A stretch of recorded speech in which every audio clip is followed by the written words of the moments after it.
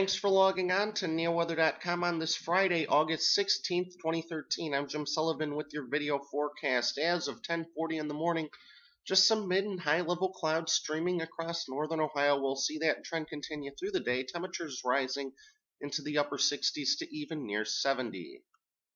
Looking at the entire country now, as has been the trend quite a bit recently, much of the country is cool and relatively quiet. The only exception being in the southwest, where it is pretty hot, and along the Gulf Coast and into the southeast, where a stalled out frontal boundary is going to continue bringing showers and storms over the next couple of days. Elsewhere, it's going to remain fairly quiet. Coming back to Cleveland and looking at the numbers, yesterday we did 74 and 51, well below normal again.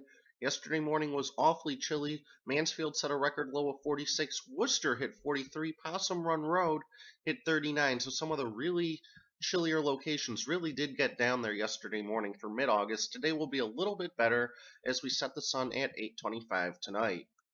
Looking at that atmospheric setup for today, you can see lots of high pressure across the eastern U.S. There's that stalled frontal boundary along the Gulf Coast, and you can see that kind of dashed line heading towards the Ohio Valley. This weekend, some moisture may eventually try and work its way up along that dashed line. However, today and probably not tomorrow or even into Sunday, I don't expect any rain. So that all leaves a good-looking Friday forecast, just enough clouds to filter the sunshine, not enough to completely block it. Highs in the upper 70s. Tonight, partly cloudy, upper 50s to near 60 for lows. Now, in the Gulf of Mexico, just off the northwestern tip of the Yucatan Peninsula, we do have a bit of a tropical disturbance. You can see that nice tight swirl just moving off the Yucatan Peninsula right now. However, that swirl is relatively void of thunderstorms, so right now tropical development isn't imminent. That could change this weekend if thunderstorms can develop near that swirl. Right now I'm not expecting any real robust development, but this could enhance rain over Texas over the next several days. Now, where does this affect us? You see all these clouds streaming to the northeast away from that swirl. There's a lot of tropical moisture getting thrown towards the southeastern U.S., and that may affect us. I'll show you why in just a second.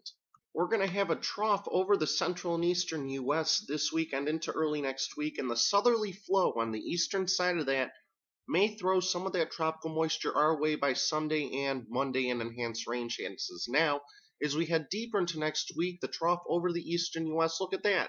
It finally goes away and we finally warm up. We may see a return to summer-like values in the temperature department soon.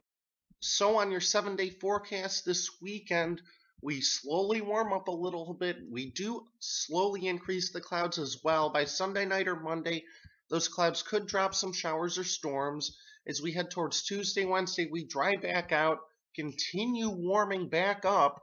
Thursday, just a small chance for storms once again. So if you're one of the kids who's lucky enough to have next week off still, hopefully you'll have one more week of summer-like weather to enjoy before school starts. Again, I'm Jim Sullivan. Thanks for logging on. Check us out again tomorrow.